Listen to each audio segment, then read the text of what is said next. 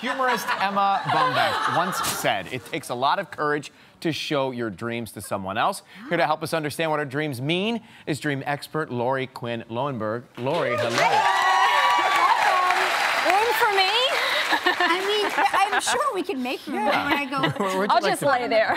Now listen, we love analyzing dreams because people have dreams all the time. It's like it binds us together, right? It's like we all have dreams. Now, Ryan had a dream the other day. So mine's troubling. I keep dreaming about people at work, and I was dreaming about Art and his socks and his suit, and we were supposed to meet for dinner at an Italian restaurant, and I was late, and he was there. I got there, and he was ready for me. But what does that mean? Okay. That was very fast. What was the main sense of the dream? Were you concerned about being late? Yes, I was worried about not getting there on time. Okay, so that's a common dream for people, to be running late in some form or fashion in their dreams.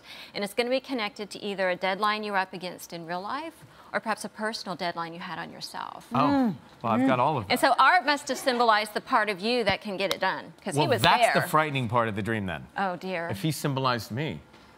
Art? I can't imagine. I think you're mistaken. Yeah. All right. So what about you? So my dream is I am trapped, and I've had this dream several times. I'm trapped in a wine cellar, like a storm cellar. Okay. And Anderson Cooper is with me. And, naturally. And he is reaching down, and he's saying, "Give me your hand." But for some reason, I seem to be frozen in place, and I can't give him my hand. When did this dream start?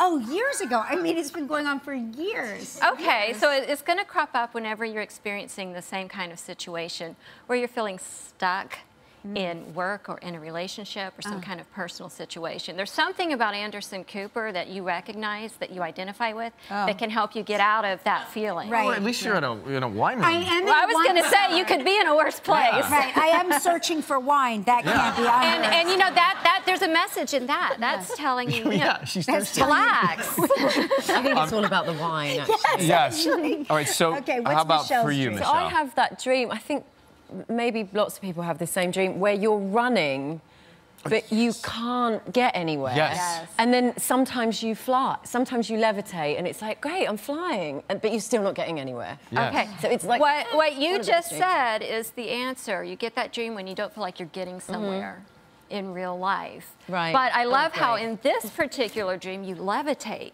That's the way your very wise dreaming mind is telling you you can rise above this. Don't let it, whatever it is, don't let it hold you back. You can rise above. Okay, I have another question because I've dreamt about this many times, and I've always spoken to people that have also dreamt about this, where their teeth are falling out, they're spitting out. Oh yeah, I have that. Yes. Yeah. Okay, fall out? so you haven't had that? My It's teeth common are- for people in the radio industry. It's common for DJs. Yeah, it is. All right, People in the radio industry. Yeah, because they're fine because they're not on camera, but for us, anything having to do with your mouth in the dream is going to be connected to the way you communicate. If your teeth are falling out, that's all about saying something you wish you hadn't said, you wish you could put back in.